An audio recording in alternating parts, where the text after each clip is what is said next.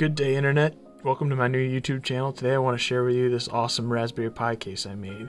So, you may just be thinking, this is a square tube, and that's about it, and you wouldn't be too wrong, but I really like this for a couple different reasons. It's got great cable management.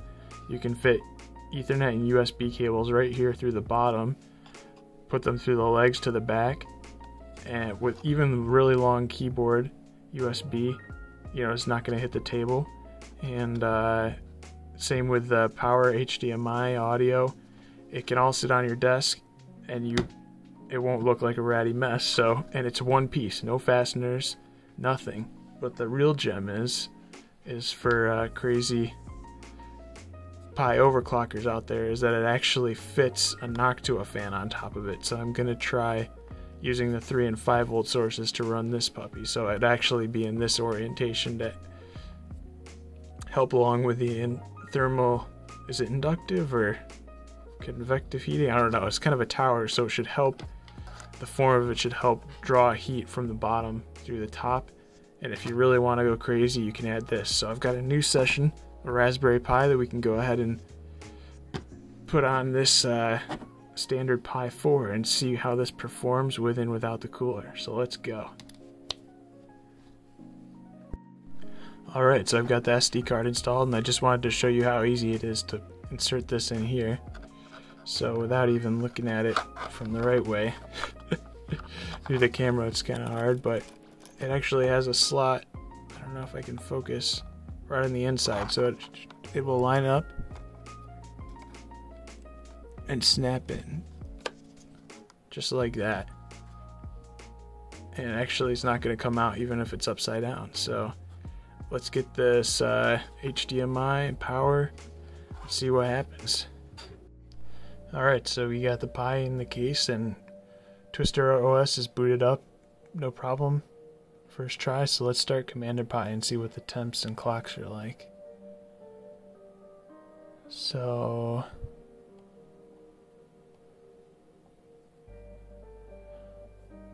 1500 megahertz now. 35C. So let's see what we can get that to. By the way, the room is at 17.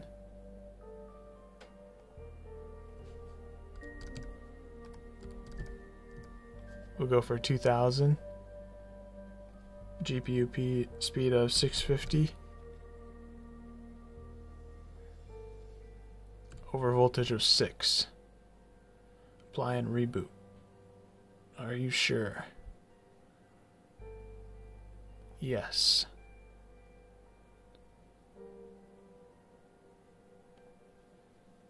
Alright. I guess I have to apply all values. Try again.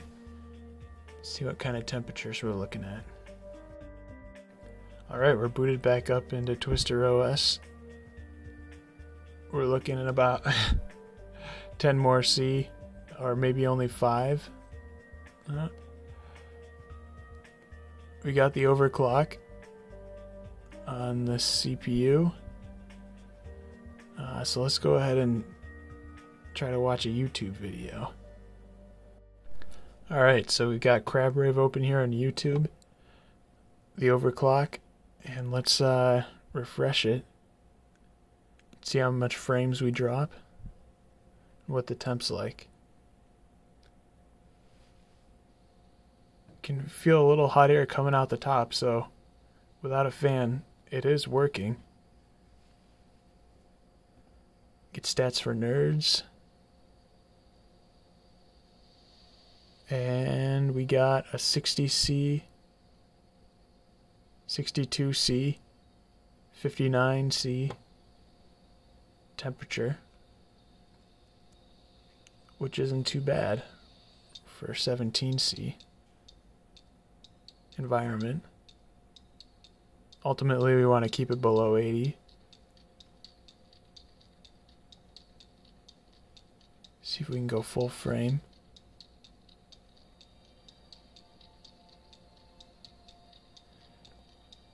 It doesn't really like that.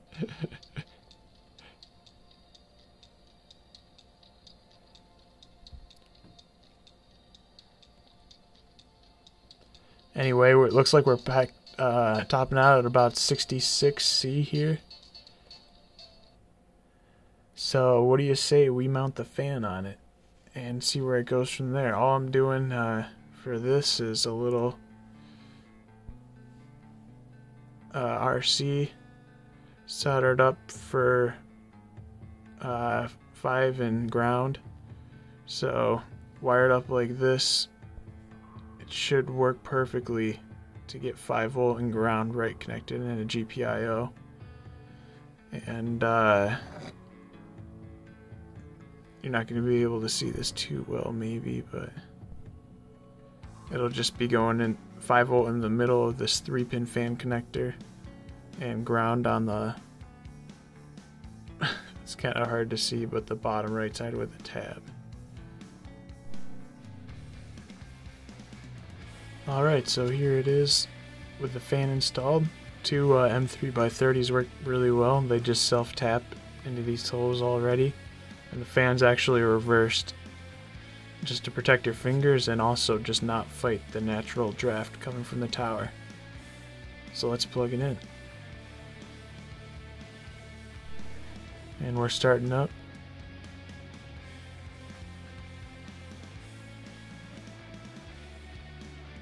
The fan's running already, so it's plugged in correctly.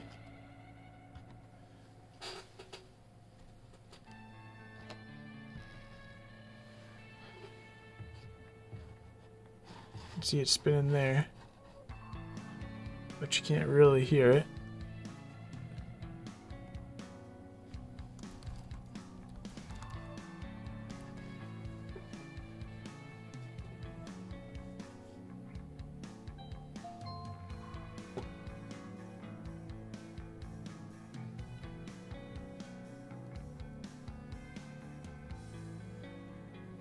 So we're already 10C cooler than we were without the overclock.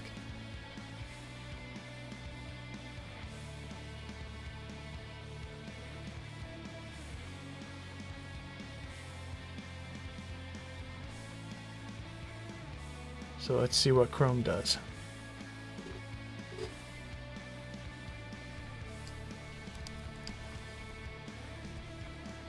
Get our Crab Rave benchmark going.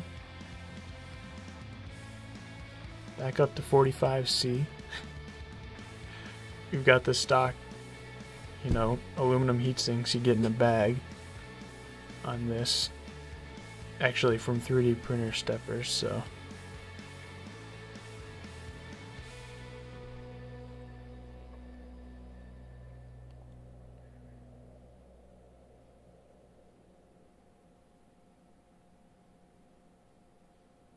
And Crab Rave is illegal, I guess. No? There we go.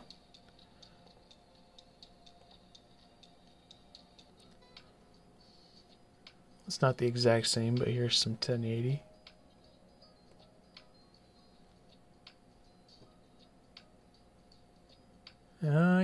Gets it to 49.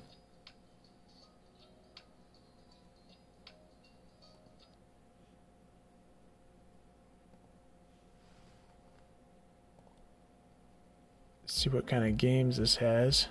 And we have Minecraft, so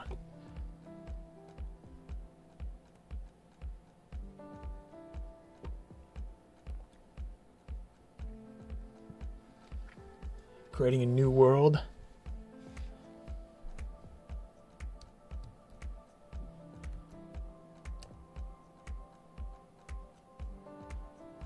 Yeah, so I don't know, maybe we should try the 2.1.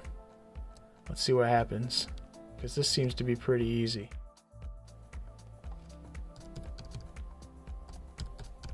$2100. We'll go for GPU 700 this time.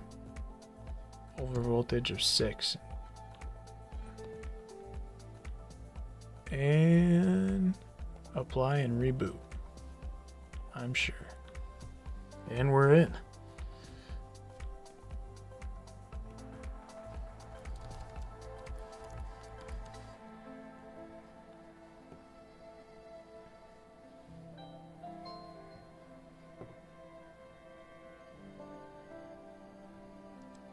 Let's give Minecraft another try.